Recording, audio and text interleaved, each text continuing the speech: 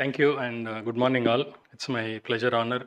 So many dignitaries, stalwarts are here and it's always a pleasure. And this is going to be on Twincretins, which in the oration, Siddharth and Shah's oration by Dr. Makkar also touched upon the obesity and its seriousness. And I'm going to talk about this Twincretins, which is the new kid in the block and what can you expect from this. So these are my disclosures. I've been conducting the clinical trials also for the Lilly. Can I make this a bigger screen here? Okay. So the obesity, the rates worldwide are increasing, and you can see clearly about in last 40 years, we have seen a rapid increase in the global rates of obesity among adult men and women. And we also figure in that, for want of time, we will not get into that. It's a really a matter of concern even in our country. Obesity is associated with the multiple complications.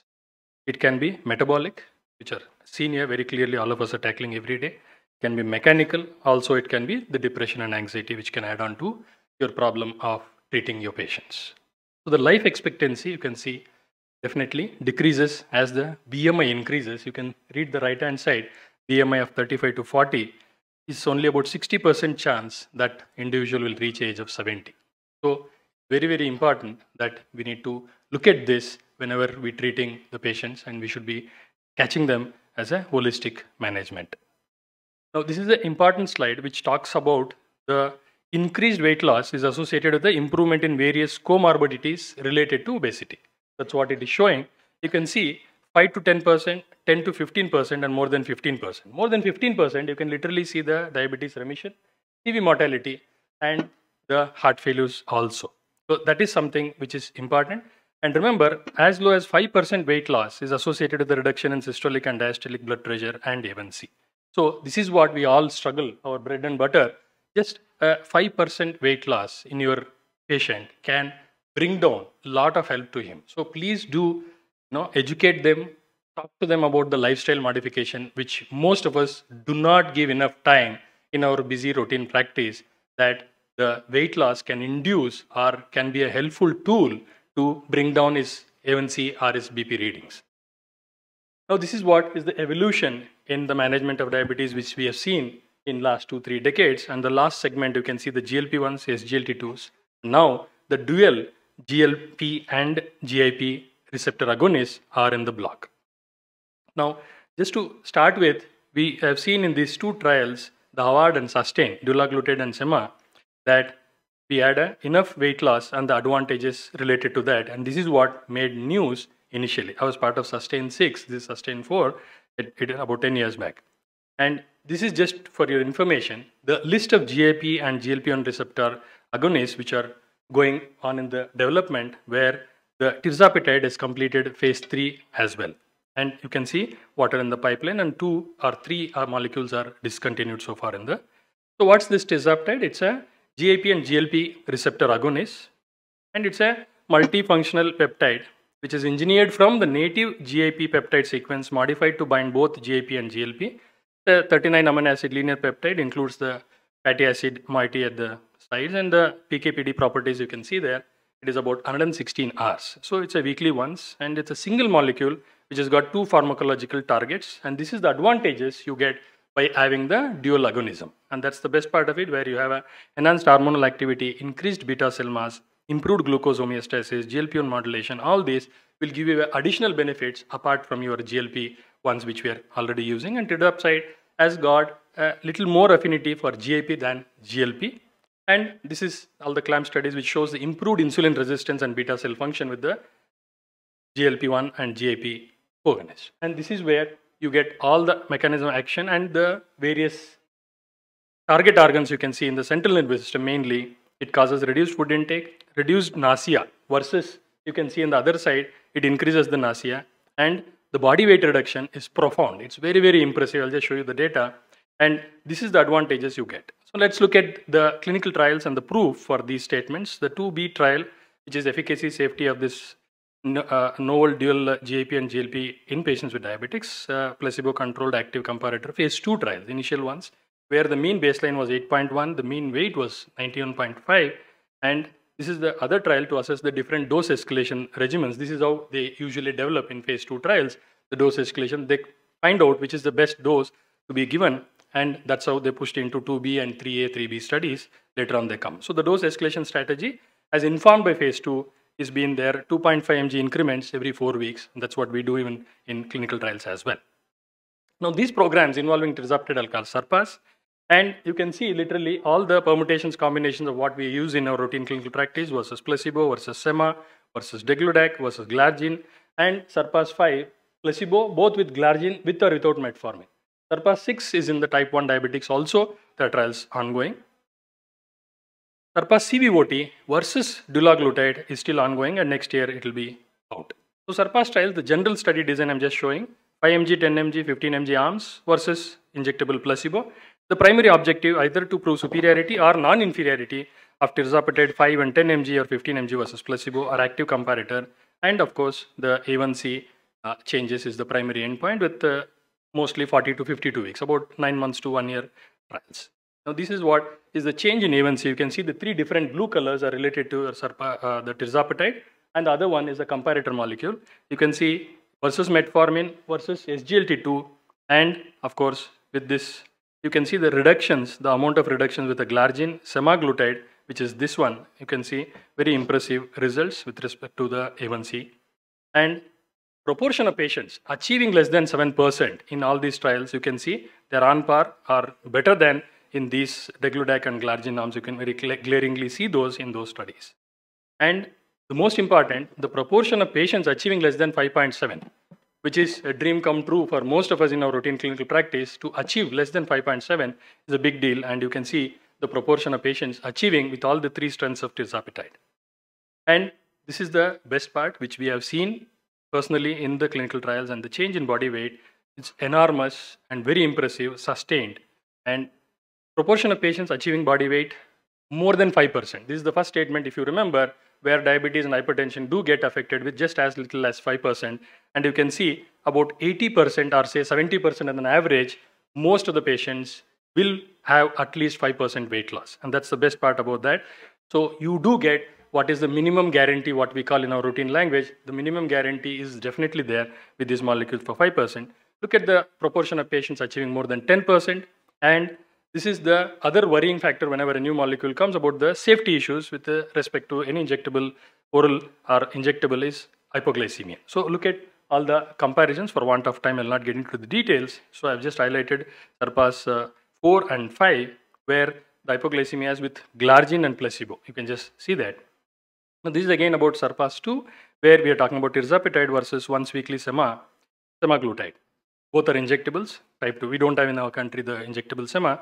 But this is the study design, open label, active control, parallel group, multi-center, multinational. Diabetics, A1C 7 to 10.5 and BMI more than 25. Randomized into 4 arms, including semaglutide. And this is what is the baseline demographics. You can see the duration of diabetes is about 8 years on average, and A1C of about 8+. And that is what is the baseline demographics. And now you can see the change in A1C over time versus sema versus 5, 10, 15 mg of tirzepatide. And you can see there, the data is very clearly there. This is the proportion of patients achieving the A1C target at the end of the trial, that is 40 weeks. So 80% on an average reached the target in all the 3 groups. 7-point SMBG at baseline, and you can see at the end of 40 weeks, look at the improvement in the 7-point profile, which is part of the study. Change in the body weight over time.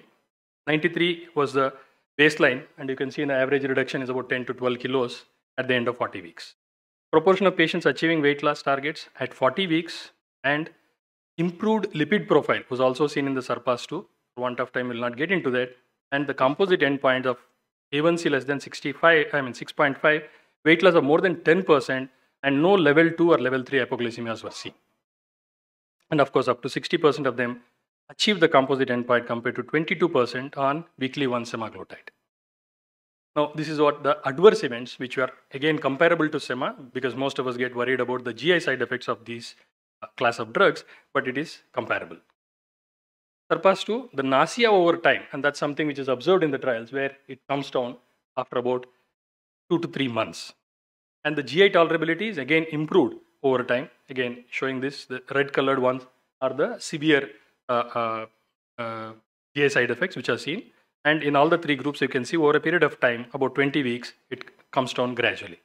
And hypoglycemia frequently through 40 weeks, you can see there severe versus documented hypoglycemia, that is less than 54. Severe is those who require assistance for treatment of hypoglycemia.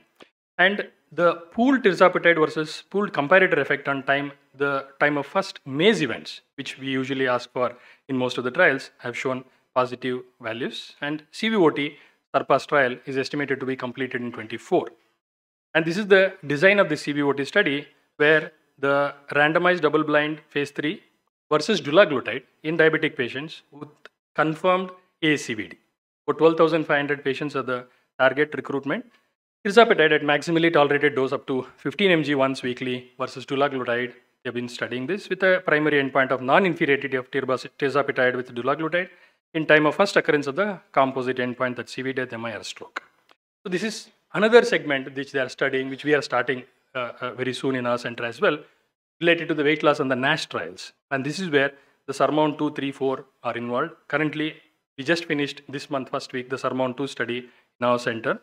And this is one of the results, just to show you MRI sub-study. Look at the 59-year-old man who was on metformin SGLT2, randomized to tirzepatide 5 mg once weekly. Look at the differences, what you can see with the BMI 44 versus 36 and the body weight 134 to 108. And this is literally seen in the clinical trials. 2 of my patients withdrew the study SURMOUNT 2 after 6 months, which is 9 months duration, 6 months, because they each of them lost 16 kilos. They said, no more, we want to continue this investigational product. We want to withdraw consent. So that is the power of this molecule. 2 patients out of 25 which I recruited in my center. SURPASS 4 is versus glargine, of course. And this is what you see the reduction. It will be very obviously seen that A1C reducing less than 7% at the end of 1 year. And look at the hypoglycemia incidences versus glargine. Compared to glargine, it's obviously having the advantage. And the meta-analysis of all phase 3 studies of tirzepatide versus comparator has got a hazard ratio of 0.81, which is of course not very significant. Tirzepatide for weight loss is something which is there in SURMOUNT 1 and 2. Persons with type 2 diabetes with obesity, BMI more than 27 plus comorbidities. 3 and 4 were persons with obesity, and they are just completed, as I said. And this is what we were doing it, the SURMOUNT 2 study, tirzepatide 10 mg, 15 mg versus placebo. And these are obese individuals. The entry-level BMI is about 27. SURMOUNT 1 is for the treatment of obesity and overweight, which is just approved in US recently. And these were the baseline characteristic of US study participants. I'm just showing you the age-wise, and look at the ethnicities differences, including Asian people were included in that. Percentage change in weight loss, you can see. For want of time, I'll just rush through these slides.